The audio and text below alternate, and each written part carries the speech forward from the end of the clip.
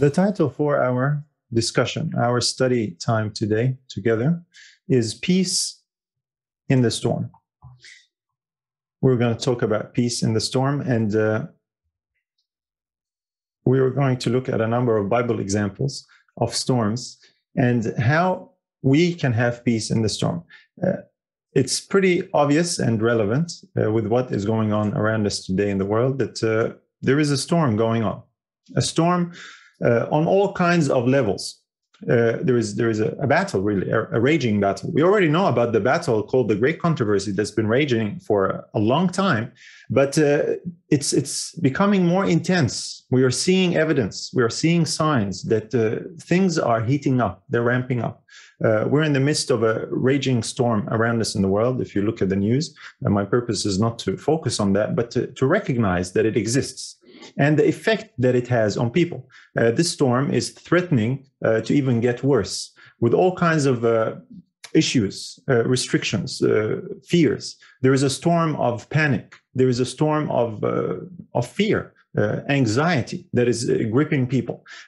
All kinds of fears. I don't want to, try and go through a list here, but if you watch the news, if you see people on the street, if you talk with people, you realize something's going on. It is really a storm. It's a storm also of a health crisis. Some people call it a pandemic, others call it a plandemic, whatever it might be. There is a storm going on, and it has an impact on us. And this is what I want to focus on today, because we want to talk about peace in the storm. We don't want to focus on the storm. We want to recognize and acknowledge that there is a storm. But what we want to focus on is the peace that we can have and must have and not lose in the midst of the storm. There are people who feel exposed in this storm because it confronts us on a variety of levels, on all kinds of different, in all kinds of different ways. This storm is confronting to us, to you personally today. It might be very confronting in a particular circumstance that personally touches you. Many people feel unprepared for the storm, like they have been caught by surprise. Many people are seeking shelter in this storm, understandably so. So today we want to talk specifically, like I said, about peace in the storm. And this is not just in the current storm that is going on around us. Of course, that is very relevant, but I want to address it to any and every storm that meets us. If you are facing a personal storm in your experience today, in your journey right now, whatever it might be, you're going through a troubling, dark time, this message is particularly designed for that, so we can have this peace in the storm.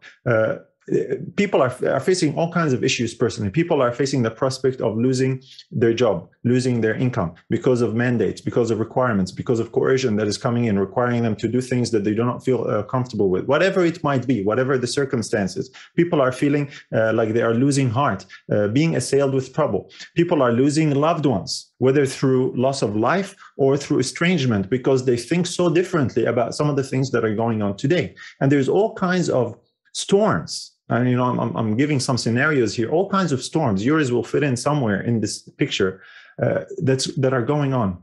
And today I want to look at what we can learn from the scriptures in light of that. There's a story that should immediately come to mind relating to a group of people who were caught in a literal storm. That's, of course, the disciples. When they were with Jesus in the boat, they were caught in a storm. Let's read this passage together. We'll make some observations and see what lessons we can draw from it. And Luke chapter 8 records this particular story. And here is what Luke says, beginning with verse 22. Now it came to pass on a certain day that he went into a ship, that is Jesus. He went into a ship with his disciples, and he said unto them, Let us go over unto the other side of the lake. And they launched forth. But as they sailed, he fell asleep. And there came down a storm of wind on the lake, and they were filled with water and were in jeopardy. Verse 24. And they came to him and awoke him, saying, Master, Master, we perish. Then he arose and rebuked the wind and the raging of the water. And they ceased, and there was a calm. And he said unto them, Where is your faith? And they, being afraid, wondered, saying one to another, What manner of man is this? For he commandeth even the winds and water, and they obey him. Here is this famous account. Famous because it is recorded by three gospel writers. Matthew, Mark, and Luke all record this particular incident with a few details, but that differ slightly, not differ as in contradict, but they say something the other one didn't say, and you get a picture when you read all three, a wholesome picture. But I want to make some observations here, because in this circumstance, the experience of the disciples has so many parallels for us today. We find ourselves caught in a storm by surprise, and we begin to fear. We begin to wonder. We begin to doubt. We begin to panic. And the description here that the water was raging, the boat was filled with water. If you read what Matthew says and Mark, they basically tell you the waves covered the ship. It was full of water. They were essentially sinking. And Jesus was right there with them in the boat. And it's like they momentarily lost sight of him. They got so focused on the storm, on what was going on, and they were going to perish. And in a panic, they suddenly realized, oh, we better go call Jesus. And they called Jesus in this fear, saying, Lord, we perish. Now, I want us to draw so many parallels from this particular account for what we face today. Now, before we go on, I want to read the other account from Matthew and just fill in a few more details for this story, and then we'll make these parallels. And here is this account also in Matthew and chapter 8, verses 23 to 27. And when he was entered into a ship, his disciples followed him. And behold, there arose a great tempest in the sea, insomuch that the ship was covered with the waves. But he was asleep. And his disciples came to him and woke him, saying, Lord, save us, we perish. And he saith unto them, Why are ye fearful, O ye of little faith? Then he arose and rebuked the winds and the sea, and there was a great calm. But the men marveled, saying, What manner of man is this, that even the winds and the sea obey him? Here now is this parallel description from Matthew. It was a great storm. And here we see the words that Jesus rebuked the storm with. This is why I wanted to read this particular account. He told the disciples something before he rebuked the winds and the waves. He told the disciples, Why are ye fearful, O ye of little faith? Jesus made a comment about the condition of heart that they had.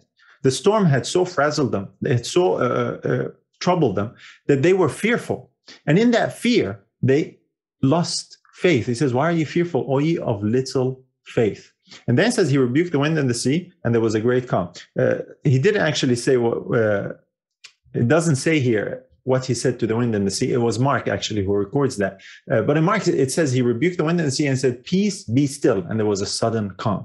But the words of Jesus now here to his disciples are very significant and very interesting. Now, let's remember that this really applies to us in so many ways. Like I said, we are currently going through a storm. This was their storm, but we have our own storm now. And for many people, like the disciples, they feel like they're barely holding on, battling the elements, battling the situation that surrounds them. And it's almost like they have forgotten that Jesus is in the boat, kind of like the disciples.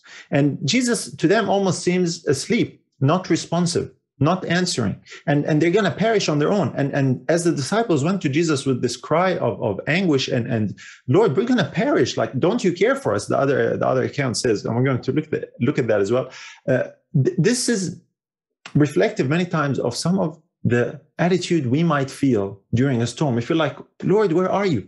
I'm not hearing an answer clearly. I'm not seeing a direction. This storm seems to overwhelm me. I am sinking. I am drowning. Lord, don't you care for me? I'm perishing over here.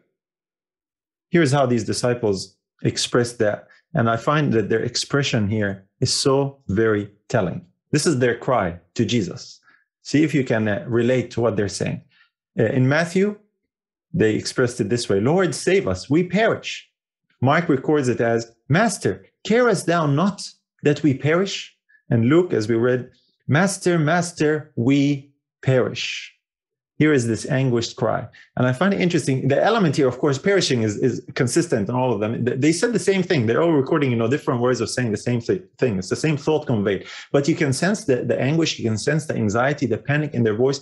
Lord, don't you care that we are dying over here and you are missing in action? We can't perceive your interest, your help, your support. You're asleep, you're fast asleep, and you're letting us perish. If you have felt like that, you can relate to the disciples. Because a few things happened for the disciples to end up in this particular condition. I want you to remember the details of the story. We covered that already earlier, but Jesus had actually told the disciples, let us cross over to the other side. They forgot that. Jesus had actually given them the end result of their journey, the destination. We're crossing over to the other side. The storm that happened in between seemed to be hindering or interrupting that progress. The disciples thought they will perish. They did not think they were going to make it to the other side, even though Jesus had said we're making it to the other side. Brothers and sisters, in like manner, Jesus has told us how this circumstance ends. Jesus basically told us, I will be with you and we will go to the other side of the storm. We will pass through this time of trouble, this trial, this end of the world, and we know what the outcome on the other side is. We know what will happen. But it seems that as we go through the storm, like the disciples, we lose sight or we forget the words and the promise of Jesus, and we get so caught up in the storm and it overwhelms us and we feel like sinking and say, Lord, where are you? Don't you care that we are going to perish? The disciples did just that. So point one, remember here, the words, the promise of Jesus. The other thing is Jesus actually fell asleep. He was with them in the boat, but he wasn't doing anything with them. He actually fell asleep. He was tired. He was preaching all day, and he fell asleep, resting, trusting in his Father. I want to contrast the attitude of Jesus and the disciples. They were both in the storm. One group were panicking and freaking out and losing all hope. They thought they were going to perish. Jesus was resting, sleeping calmly. He wasn't perturbed. And when he was woken up, he didn't panic or fear. He told them, why did you fear, O you of little faith? In contrast to, I am not afraid. I am trusting in my Father, no matter what. And then he rebuked the sea and the waves, and he said, peace, be still. Now, the interesting thing as well, I want to mention about the rebuke of Jesus. We think of the word rebuke many times as telling someone off, or, a condemnation of some kind, or rebuke, but the way that Jesus rebuked the sea is he said, peace, be still. That was the contrasting attitude and command of Jesus. There was trouble, turmoil, the sea and the storm and the waves and the tempest. Jesus rebuked that by saying, peace, be still. Remember how God rebukes. That's an interesting point to remember here. Jesus' rebuke is to speak peace with power, with authority, with God's power. And he said, peace, be still. And that's what happened. It resulted in peace, and the storm just absolutely disappeared. Now, if you look a little closer at the story, you recognize that there were elements operating behind the storm. The enemy was actually wanting to destroy the life of Christ. Satan was wanting to destroy the life of Christ through the sudden storm and cause it to sink. It was an attempt on the life of Christ. Christ recognized what was going on. He was in his Father's hand. He didn't panic. He knew that there was other factors at play behind the scenes, and he rebuked the wind, the storm, and the storm disappeared. So much so that the disciples were absolutely shocked. So remember, Jesus told us how the story ends. Jesus is with us in the boat. He has not abandoned us, even though it might feel like he is not responding as we would like at the moment. Even though we get so caught up with the storm and anxious about what's going on and what will happen to us, and we feel like we're about to perish, Jesus is right there. He has not abandoned us in this journey.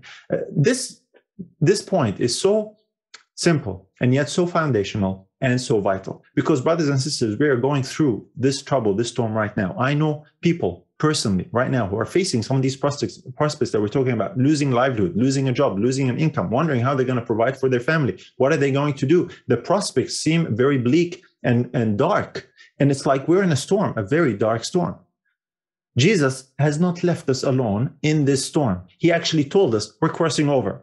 We're going on the other side. He didn't say, I will meet you on the other side. I hope you make it. No, he is in the boat with the disciples. He is with us through this. Now we keep going, because these storm and tempests that are occurring now, I want to ask you the question in light of what we're talking about. And the question is this: how are you doing in light of the circumstances that are happening around us? How are you? How's your attitude? And particularly, how is your faith?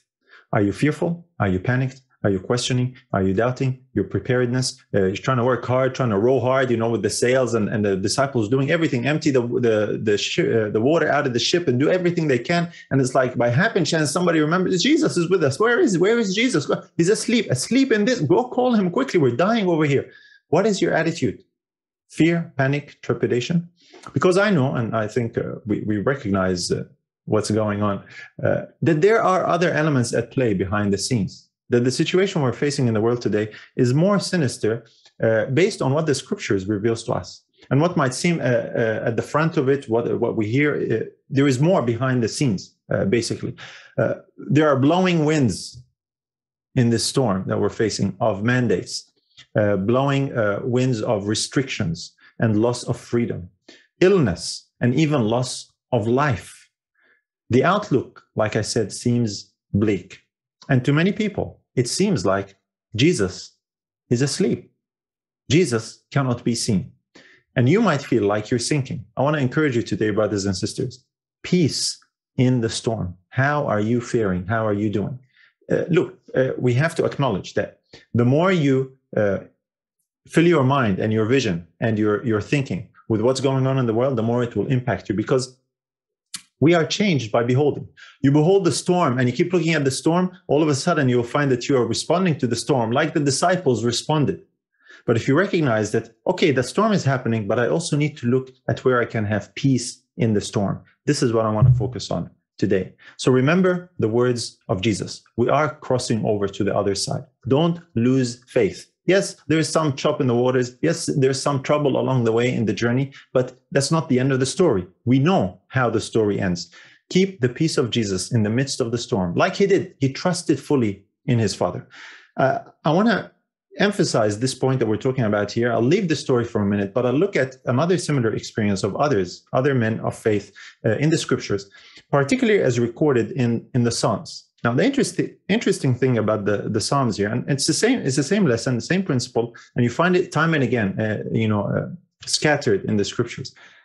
One of these things I noticed when I was younger, these little pocket Bibles they have of the New Testament, and these New Testament Bibles, many times at the end of them, they would also have included the Psalms. Now, I always thought, well, that's a bit strange because the Psalms is in the Old Testament, not in the New Testament. Why do they put the Psalms? And the Psalms are a fairly big book. It's the largest book in the Bible, has the most chapters.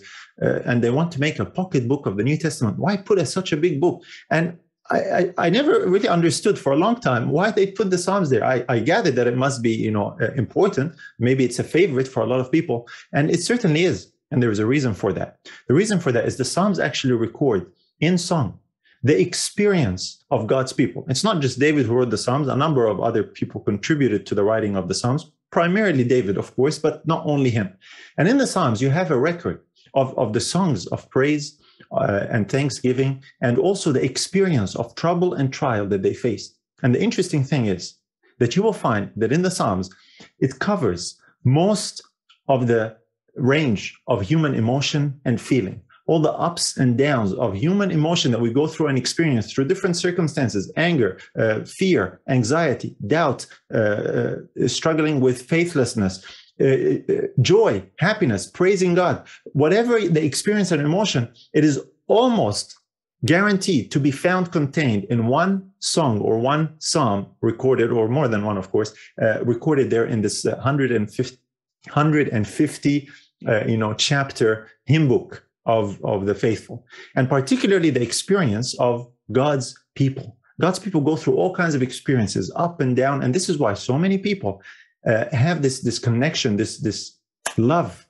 for the Psalms, because they speak to them, particularly when they go through an experience that they find a particular psalm that really stands out, that they can relate to in that way. Because the Psalms doesn't really deal much with theology and teaching and instruction. It actually primarily deals with experience, the feelings, the emotions, the experience that the author of the psalm wrote and he conveyed, and what he went through. And it has the ups and downs and all these experiences. And so no wonder then that the book of Psalms is included with the pocket book editions of the New Testament. It makes sense to me now. I understood now what I didn't understand when I was a young child.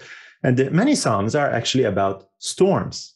We're talking about storms today, peace in the storm. Many Psalms deal with storms, the storms and the trials that people faced, but especially how they passed through them and were successful in overcoming them and maintaining or obtaining the peace through the storm, which is what the disciples, who would have and should have been familiar with the Psalms, not only that, but they had Jesus with them in the boat. The disciples should have recollected or had some thought of that, but they didn't. And they lost the peace in the storm. And Jesus was there not to rebuke them, to condemn them, but to encourage them. The rebuke of Jesus was as an encouragement to them saying, why were you afraid? Look at your heart, look at your condition. I am with you right here in the boat, and we are on this divine mission. You believe I'm the Son of God. Why did you fear? What happened to your faith? Where is your faith? In like manner, we might be like the disciples, believers, we know the Psalms, yes, we know the Bible, but we go through a storm, it's like all of that stuff just evaporates, vanishes from our mind,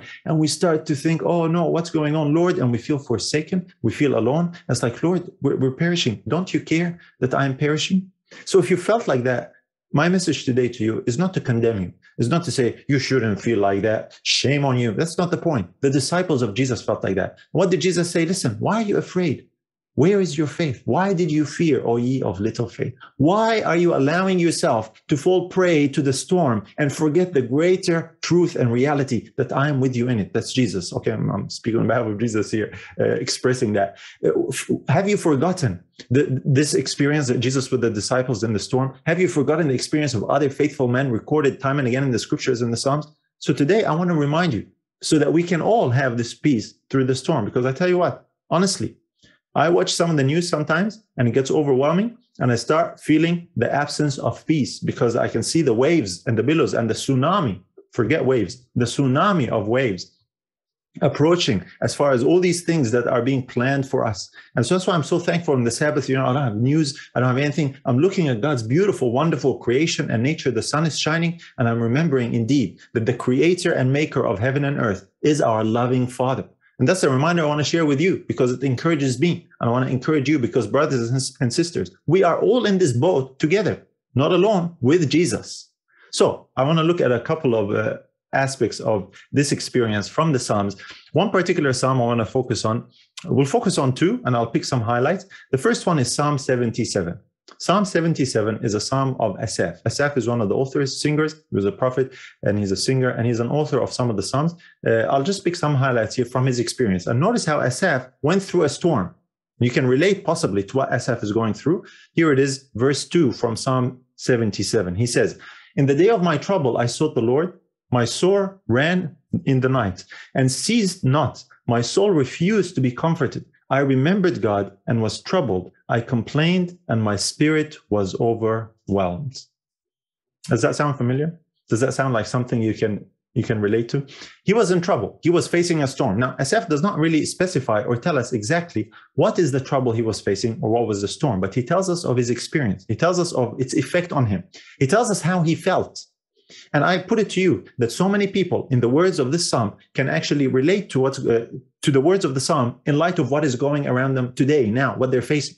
On a daily matter, people are finding out news or information that all of a sudden their life is going to be directly impacted by some mandate or some law or some restriction that is being passed. And it is troubling. And of course, we are considering, Lord, we're seeing fulfillment of prophecy, but we're praying for God to lead and guide. And sometimes we feel, like Asaph is saying here, that we're remembering God, but we're wondering, he seems silent. He seems asleep, like Jesus sleeping in the boat. He doesn't seem to be actively involved in the way that we expect him with what's going on in this storm. And we want to stand up and silence the storm or make it go away, and we're not seeing that, and it's troubling. And this is the trouble that Asaph was experiencing. He says he was troubled. He complained. His spirit was overwhelmed. If this is how you feel today, if this is how you feel in light of what's going on, this psalm is for you. This message is for you and for me. Now he goes on. What else does he say? Continuing with this experience. We'll drop down a little later. Verse 7 down to 9. In the same psalm, he continues. He says, "Will the Lord cast off forever? And will he be favorable no more? Is his mercy clean gone forever? Does his promise fail forevermore? Has God forgotten to be gracious? Has he in anger shut up his tender mercies?" Now, this is interesting because you look at these verses, you think, well, that's strange talk for a believer, an author of the scriptures. What is this doubtful, expression? We did like God forgot about him. This is a struggle. This is a trial that a man of God was going through. So here's the thing we can learn from that as well, brothers and sisters. If you are dealing with this temptation, that's not a strange thing. If you're feeling the temptation of doubt and wondering what's going on, others, believers, authors of the scriptures have felt that. Here's a man expressing it. Jesus knows that we go through experiences and trials and troubles that attack directly our faith. And sometimes we don't hold up as we should. And he knows that it's a struggle. The disciples felt that way in the boat. They felt, Lord, we're forsaken. Don't you even care about us, Jesus? When they said, Lord, care us not that we perish. It's like, Lord, don't you care? We're dying over here. And it's like you don't care about us.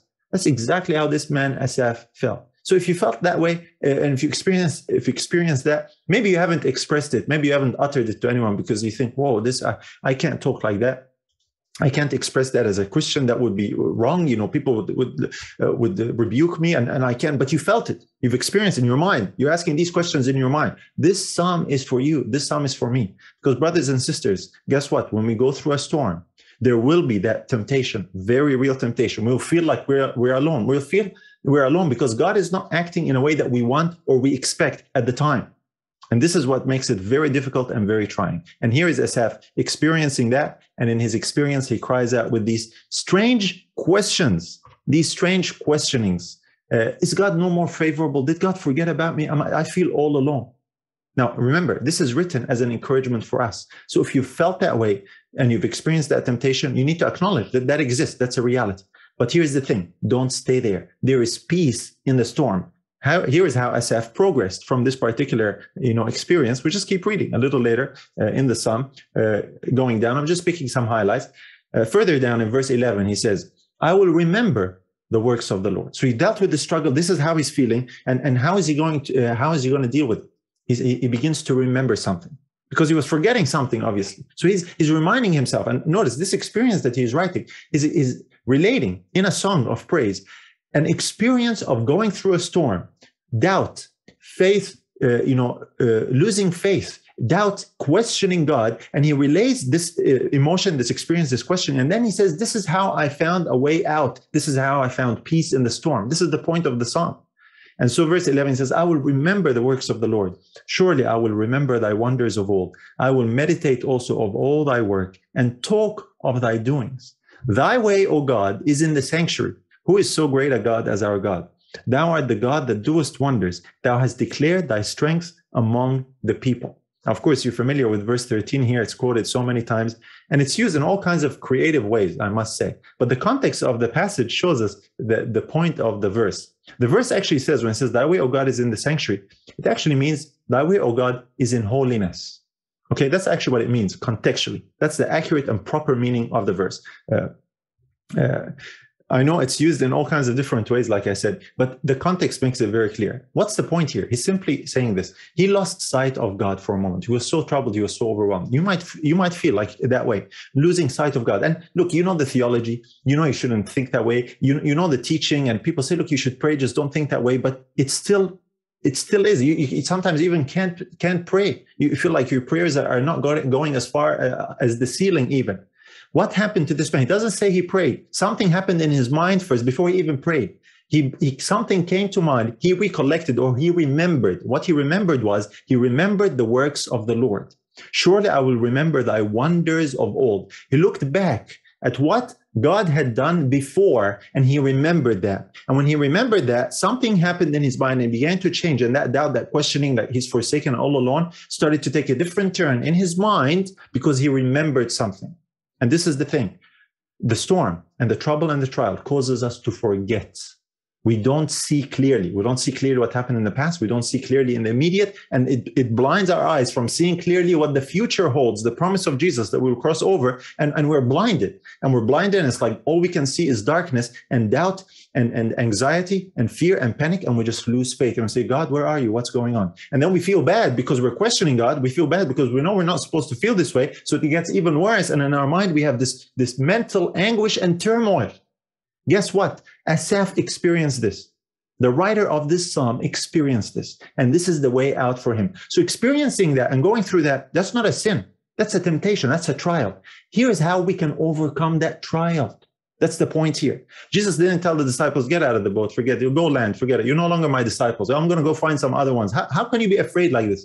He didn't say this. His rebuke to them was not a rejection and a condemnation. It was an encouragement not to be afraid. It's like when he asked Adam, where are you? He's asking the disciples, why did you fear? Where are you? Where are you in your mindset? Have you forgotten that I'm with you? Why are you expressing so little faith? I'm right here. Look, I'll calm the storm for you. No problem. Don't worry. Don't forget that. Remember that. That's what Asaph remembered. And so he meditates on God's works. He talks of his doings. Not only does he think, now he expresses them. He talks of them. He talks of them in the psalm. He talks of them to others. In expressing what he remembers, it's now a positive experience. Rather than doubt and fear and questioning and feeling abandoned by God, he remembers, and what he remembers, he gives expression to, and in giving expression to what he remembers, it strengthens his faith and the faith of others who hear him. He gave expression to it by writing it in this psalm that we are reading today, hundreds, thousands of years later, to get encouragement because we can relate to that experience. So very, very powerful and so very wonderful. And then he acknowledges that God's way is in holiness. God's way, which seems puzzling to him. Why is God not doing what I want him to do now? God's way is actually in holiness. That's what he means when he says, thy way is in the sanctuary. And he says, you have done wonders, O God. You have declared your strength among people. He's now remembering what, contrary to what he's experiencing, something that he knew, he understood, but he had lost sight of in the heat of the moment or in the darkness of the storm. And then he goes on. Oh, well, actually, before he goes on, I want to parallel this with something else. He does go on in the psalm to declare that further. And if you read in the psalm, he talks about God's path and how he led Israel like a flock, through Moses and Aaron. He ends on a very high positive note. That God is the shepherd, even though it might be darkness now. God leads the way. He trusts in that. He brought it to mind. He remembered it. And this is the thing. When he talks about God's way being in holiness, the difficulty and the trial exists because we want God to operate and act in a certain way according to our expectations. And when he doesn't, we are disappointed. We feel like God is not answering as we want. This is the thing. This is the difficulty. Why is God not here in the way that I want him to be? And this is the reminder that Asaph alludes to that I want to talk about from Isaiah chapter 55. Talking about God's way in holiness. When it says, thy way, O God, is in the sanctuary, or thy way is in holiness. God's ways are described here in this verse, in this famous verse. God says in verse 8 of Isaiah 55, for my thoughts are not your thoughts, neither are your ways my ways, saith the Lord. For as the heavens are higher than the earth, so are my ways higher than your ways, and my thoughts than your thoughts. That is why, brothers and sisters, God's way is in holiness. God sees all, God knows all, and he's reminding us, he's telling us, listen, just remember something. What you see from your perspective is very different to what I see. And as a result of that, your thoughts are not my thoughts. And as a result of that also, my ways are not your ways. I know what is needed in this circumstance. I'm keeping a close eye on what's going on. I know, and I see. And my way is in holiness, in righteousness. God will do the right thing, the just thing in every circumstance. So if you feel abandoned, you feel forsaken, you feel God has left you all alone like Asaph, just remember, God says, listen, my ways are not your ways. They're higher than the heavens. I find it interesting because today, some of the rich people of the earth, they're having these competitions. It's like the space race Olympics almost, where they're trying to race to space and build these rockets and machines. These private, they have a lot of money, so they can do that type of stuff and get to space and do all kinds of stuff. And the interesting thing is it takes a lot of money, a lot of work, a lot of effort to engineer and build these rockets to get up into space. And some of them fail, some of them they land successfully and say, wow, that's incredible. God says, as high is heaven above the earth. It takes, man, great effort to move from earth to heaven. Great expense, great effort. I want us to remember this because God is saying, my thoughts are so much higher than yours. You can't, by effort and great, expenditure, come to understand what I see and how I see things. What I want you to do is to trust. My thoughts are higher than your thoughts, and my ways, therefore, are in holiness. I know what I am doing. So here's the thing, brothers and sisters. Remember how God led his people in the past. Remember, you are not alone. And just because God does not respond in the way that you want or expect in the moment, it doesn't mean he has forsaken you, doesn't mean he has abandoned you. That's a temptation of Satan. Recognize it, acknowledge it, and seek the solution to it. There is peace in the storm. Satan's greatest success is not to destroy us by the storm, but to destroy our faith. And in destroying our faith, he is essentially destroying us. He leaves us in panic and in fear and in trepidation and in doubt. And God, like Jesus, spoke to the disciples. He says, have you forgotten that I am here? So God's ways are to be trusted. They are higher and greater than our ways and our thoughts. The other psalm I want to mention that is also very relevant is, of course, from the most common contributor to the book of Psalms. And that is the King David, the sweet singer of Israel, who who is dear to so many hearts because of how he expressed all these experiences that he went through. And we can relate to David in so many ways. The particular psalm that I want to look at here, and just pick highlights from as well. I was reminded of recently, by a friend, that it's a very relevant psalm for now, for the end times. And when I went and reviewed it, I thought, amen. I was so encouraged. So I want to share the encouragement with you. Like I said, I want to express, not just remember, but say it out loud. And here it is. It's recorded in Psalm 37. Let's look at some verses here from this beautiful Psalm of David. Psalm 37, verse 1. A Psalm of David. Fret not thyself because of evildoers, neither be thou envious against the workers of iniquity. For they shall soon be cut down like the grass and wither as the green herb. Trust in the Lord and do good, so shalt thou dwell in the land, and verily thou shalt be fed. Does that sound like it's relevant for us today? Most definitely. Here is the trouble that David was facing. There were evildoers. And he says, listen, don't freak out. Don't fret. When he says, don't fret thyself because of evildoers, don't panic. Don't freak out. Don't lose hope and trust. Don't lose focus and direction. Don't be envious against the workers of iniquity. Look what they're doing, and we can't do anything to match or counteract. Look what they're accomplishing. Look what they're passing. Look what they're enforcing upon us. Don't fret. That's the promise. Very, very relevant. And then he says what their end will be. They will soon be cut down. This will pass. This will not be forever. The storm that the disciples passed through was calmed as soon as Jesus got up and said, peace be still. They were going to the other side. That's the end point. Whatever experience they had on the way there was going to pass, and it did. Asaph, same thing. He had an experience, some trouble, it passed. He recognized the problem. He remembered God's ways. He looked forward and expressed it, and he passed through the storm. He says, I trust in God's ways. God's ways truly are in holiness. I surrender to that. This is what David is talking about as well. Trust in the Lord, do good, so shalt thou dwell in the land, and verily thou shalt be fed. Trust in the Lord. Here is a key. You want peace in the storm? Don't keep looking at the storm. Trust in the Lord. David here spells it out so very clearly. Trusting in God. Now, I know that this many times is easier said than done. Well, trusting in God is based on remembering what God has said, what God has done, bringing that to mind. That's why remembering is so important. That encourages our trust. Forgetfulness is what many times causes our trust to diminish, because trust is based on experience where we have seen God operate before with others, and also experience where we have seen God operate in our lives personally. And that builds and encourages our trust. When we forget those experiences in the midst of the storm because we're so dazzled by everything that's going on around us, our trust seeps out. And another way to express trust biblically is faith. Our faith seeps out. We're fearful. And Jesus says, why are you fearful? Where is your faith? Trust. This is what David is talking about in this particular psalm. Now, not only does he say trust, but he also says something else. Here is how else he puts it, going on a little further in that psalm, verse 7 to 9. He says, rest in the Lord and wait patiently for him. Fret not thyself because of him who prospereth in his way, because of the man who bringeth wicked devices to pass. Cease from anger and forsake wrath. Fret not thyself in any wise to do evil, for evildoers shall be cut off, but those that wait upon the Lord, they shall inherit the earth. Wow. You read these verses and you think, wow, that's written specifically for our time. Whatever David was going through, we can relate to what David's going through because we see around us in the world something evil being passed. And David says here, the two points from this passage is rest in the Lord and wait patiently for him. Resting and waiting. Now that's hard. Trusting is challenging. That's hard because we feel we need to do something. Now, waiting, resting, and trusting doesn't mean inactivity. That's the thing. It doesn't mean inactivity, but it means that whatever activity we carry out fully trusting in God with confidence, not with panic, with fear, with anxiety. Oh no, I'm going to lose my life. I'm going to lose this. I'm going to lose that. And then you end up losing faith as a result and you lose trust.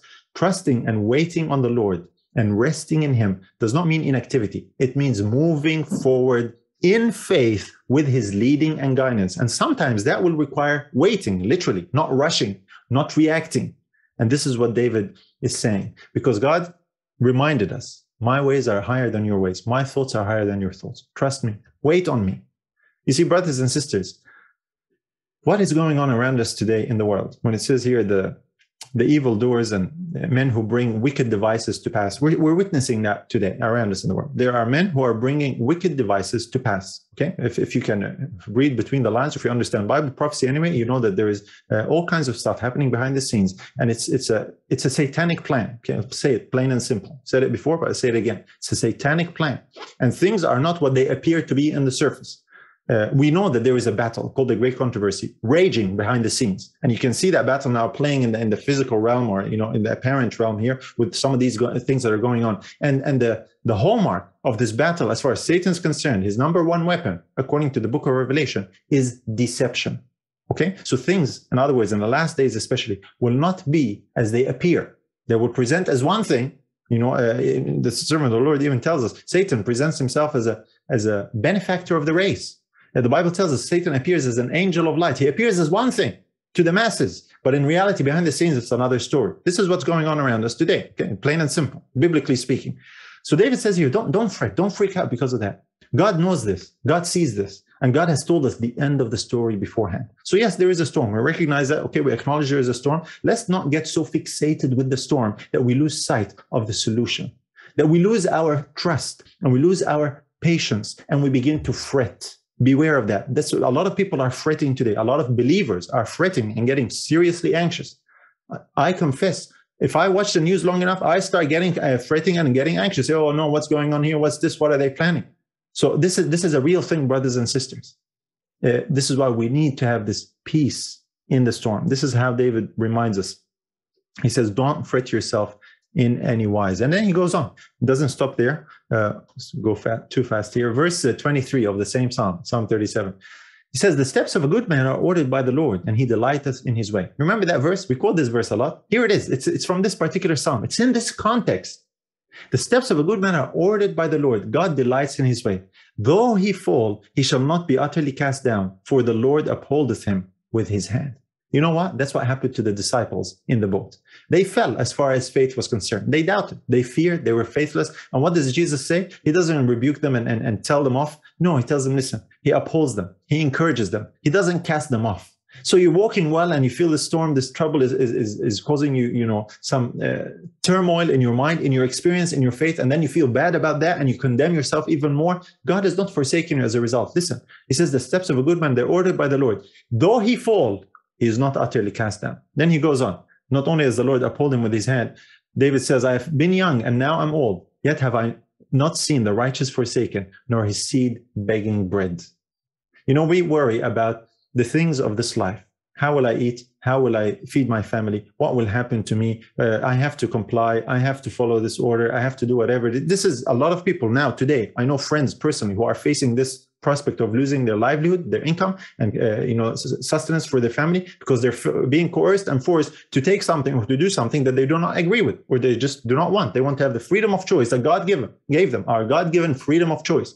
And it's a fearful thing. And here's this promise. David says, listen, I've been young, I'm old, I've never seen the righteous forsaken, nor his seed begging for bread. God's ways are higher than our ways. God says, listen, you gave your life to me, I'm in charge of you, I'm your father.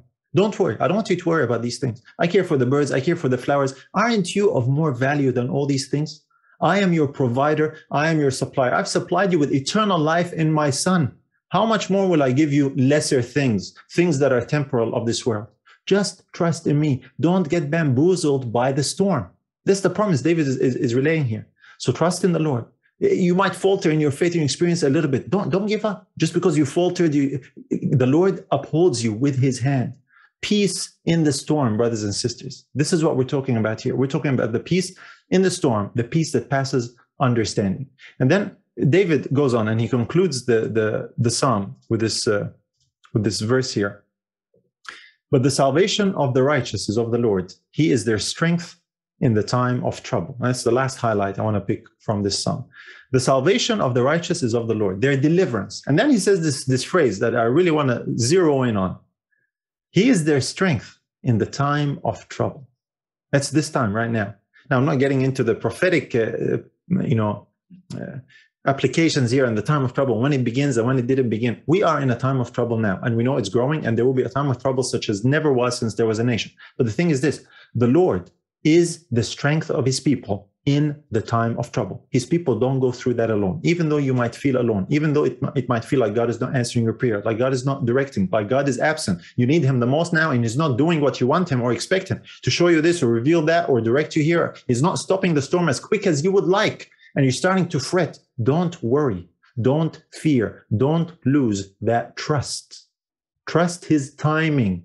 Trust his intervention.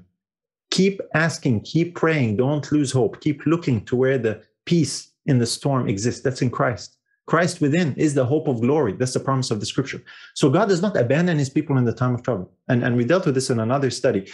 Even in the time of trouble, prophetically, after probation closes, God does not abandon his people. Here is David, he's saying, God is the strength of his people in the time of trouble. We are in such a time right now, brothers and sisters. We are in a time of trouble. If you don't realize it, all you have to do is look at the news, like I'm saying. And a lot of people are feeling that their time of trouble that they never anticipated, they never expected, they were never told about. Nobody gave us a warning about this scenario. They feel like we're out here on uncharted waters, so to speak. Don't freak out. Don't fret, like SF said, or like David said here in this psalm. Don't fret yourself because of evildoers and what they're planning, what they're cooking up, what they're trying to spring on us. Let me tell you something. Let me remind you of something. You already know this. Everybody knows this, but I want to remind you. God knows and sees everything that is going on, all the stuff that we don't see, and all the plans, the evil plans that we haven't seen yet that are still coming. God knows all of this. It has not caught God by surprise. He's seen it all. And we know that because he told us how the story ends. He told us, listen, there's going to be trouble. He didn't spell out every single detail of the trouble. He says, just focus on me. This is how the story ends. This trouble, I will be with you in it. Don't you worry. Trust me, we will sail through. That's his promise. Now, it doesn't mean just sit back, relax, and be an idle spectator. No, we interact with the world we're in. It affects us, obviously. We need to exert an impact and an effect on the trouble and the trial by engaging, as the disciples did, in calling on the Lord. How did the disciples conquer the storm? They didn't fight with the storm. They went to Jesus. They called upon him in prayer, so to speak. And Jesus intervened in a supernatural way and calmed the storm. Are you seeing something here? This is such a vital lesson from our study today. This is how we interact with the world around us, brothers and sisters. This is how we interact with the storm. We don't fight the storm. We go to the one who can fight the storm and we call upon him in faith. Now, the disciples called upon him in absolute panic, fear, and anguish. And guess what? He answered them. How much more if we can call on him in faith and in trust and in confidence and assurance? Say, Lord, this storm, you see what's going on. Please intervene on our behalf. God will do incredible things, greater than we can ask or think. This is how we can interact. You see, we don't fight the storm by using the weapons of the enemy. This is a whole other sermon altogether, but I'm giving you here an insight, hopefully, from the story that is very, very relevant, very practical for us. God sees, God knows everything that's going on and that is coming. Trust in him. Trust in the ultimate plan. He told us how this story ends. Now, Jesus said it to his disciples, and this is our last verse before we recap here. Jesus said it to his disciples in this beautiful, beautiful verse in John 16. He was leaving his disciples, okay? Physically, he was leaving his disciples, and this is how he encouraged them. Verse 33, these things I have spoken unto you, that in me you might have peace. In the world ye shall have tribulation, but be of good cheer. I have overcome the world. Hallelujah. Hallelujah, praise God. This is what I'm saying. Anything that's happening around us, God has foreseen it. Jesus knows what's happening. Beforehand, he says, listen, I know you will have trouble in the world. I know every single trouble. I know every single detail of every trouble that you might experience in this world. And the Bible tells us elsewhere that there is no temptation has taken you, but such is common to man. God will not tempt you above that you're able to bear. You will not experience trouble and trial above that you're able to bear if you recognize and understand that Christ, the one who conquered the world, is with you. That's the promise. And Jesus says, I'm telling you all of this beforehand for one reason, as far as this verse is concerned, that in me you might have peace. You know why? Because he knows when you face trouble and trial and circumstances that seem unexpected in the world, where it seems like God is not doing anything and is silent and things that evil is growing and growing and growing and encroaching upon us, we start thinking, we start losing doubt, we start panicking, we start fearing, we start losing peace. So Jesus says, listen, let me tell you beforehand, I'm speaking this to you, I'm telling you this, the words that I'm speaking to you are so that my peace can remain with you. You might have peace in me. So the foundation for peace here, according to Jesus, is the words that he spoke. That's interesting. And then he tells them, look, there will be trouble in the world, but remember, I've overcome the world. So be of good cheer. Here is how a Christian is to be, brothers and sisters, in the storm and tempest that is happening around us in this world. Believe it or not, be of good cheer. Be of good cheer. Be of good courage. Be of good cheer. Be joyful. Be happy. Be trusting in the Lord. Don't be anxious. Don't be panicked. Don't be freaked out. Let me tell you something. What is life? You lose life. Okay, you lose your life. You know the Lord of life. What more do you want? But we lose sight of that. We freak out, we panic because we want to preserve life, we want to maintain life, we want to prolong life. And I understand, and especially if we have others' dependents, we want to preserve their life. We provide for them, and all these circumstances and scenarios, they crowd in and they cause so much trouble. We lose peace. Don't lose peace. Be of good cheer. Be of good cheer. Jesus' words are the foundation for that. And here's the thing with Jesus' words. I want to give you this quick formula. Read the words of Jesus. Read them. That's the words of the scriptures, the Bible. That's where our mind is to go to. Read them, believe them, repeat them, and share them. Okay? Read them, believe them, repeat them. Repeat them. Remember, don't forget them. Don't read them and that's it. I read them in the morning and I don't know where they are now, midway through the day. Read them, believe them, repeat them, and share them. And finally, the last point I want to mention quickly here, and this is a practical aspect that I gain a lot of encouragement from, is be of good cheer. The Bible elsewhere says, if any man is merry, let him sing. One way to express being of good cheer is to sing. So not only read them, believe them, repeat them, and share them, but sing them. Okay? Sing them out loud. Sing the words of the scriptures. Sing the praise and thanksgiving to God. Guess what? That's what the book of Psalms is.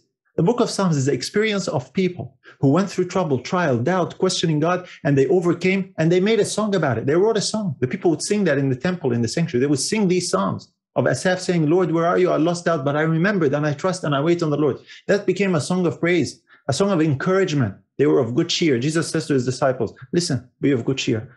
I've got this one. I've got it. Just remember that. I'm telling you beforehand so you can remember that. So brothers and sisters, we're going in this unprecedented trial. Don't you worry. Don't you worry. This is a storm that Jesus has foreseen. He knows exactly what he needs to do, when to do it. He's just saying, trust me in all of that. Let me recap what we found today and we'll conclude. Peace in the storm. This is what we talked about, right? Remember, as Asaf said, bring to mind, remember what God said. Remember what God did in past experience through the scriptures, in your own experience. Remember the words of Jesus. He said, I've spoken these things so that you might have peace. With remembering, exercise trust. Another word for trust here is faith. Okay? Trust is faith. Trust means recognize, remember, you are not alone. Trust in God. Don't lose faith. Keep trusting. This is the point with trust. And then rest. As David said, rest in God, rest in him. It doesn't mean rest as in no activity. No, it is resting as in don't panic, don't freak out, don't just react with absolute fear. Rest, act, do what you need to do, but in a restive, calm, trusting attitude under God's leading and guidance. This is the difference we're talking about. Waiting on the Lord. Don't let the storm dazzle you and cause you to jump and react quickly. Wait. Sometimes you will need to wait. Sometimes part of resting is waiting. As in, don't act immediately. Wait. God might open a door or an opportunity or a window that you don't see just yet. Don't jump the gun. Wait on the Lord. Don't give up just because nothing is happening immediately. And finally, call on the Lord, like the disciples said. Lord, save us. We perish. Call on God. And calling on God, I'm putting it here /sing, because sometimes we say call out. If you need something, call out, or sing out, as in call with a loud voice so I can hear you. Sing out. So I want to express that calling on the Lord, praying and asking for God's intervention also can happen by singing. Literally, sing to God, praise God, ask God to intervene in songs of praise and thanksgiving to express your faith and your cheer and your peace in the storm. And guess what? You will find that the peace of God indeed comes upon you and will give you that calm assurance that indeed, no matter what the world has, what the world throws at us, what mandates they're passing, what's going on, you will be able to have that peace in the storm. So be of good cheer, brothers and sisters. We are not alone. And the question I want to leave you with what's going on around us here today, where is your faith? That's what we talked about. Where is your faith? Peace in the storm. Let's pray. We'll close together. Father in heaven, we thank you so much. We thank you for the reminders in the scriptures, these accounts, these incidents, the disciples, the story of Asaph, story of David. and how we can relate to so many of these experiences, because we also go through this trial, because we also face the same enemy, same temptations, and we also have the same Savior. I just pray that you will indeed grant your spirits, and this reminder may serve as an encouragement for each and every one of us, that we might be of good cheer, that we might have the peace that passes understanding, that we might look on our hearts and indeed grasp a hold of you in full assurance and trust and confidence, to indeed show our faith, not our fear, not our trepidation. We thank you that all things are open and before you. We thank you that our life is in your hands, and we thank you that you hold the future, and we thank you that we know, because of what you have revealed, what the future holds. Help us to keep our eyes on Jesus. There is trouble, there's trial, there's a storm upon us, but Jesus is in the midst of the boat with us. Thank you so much for this promise. Thank you that you never leave us nor forsake us. We ask this with praise and thanksgiving to your holy name. In Jesus' wonderful name we pray. Amen. I pray you were blessed by this video. Be sure to subscribe to our channel, like, turn notifications on, and most importantly, share this video with others. May God the Father richly bless you in Jesus.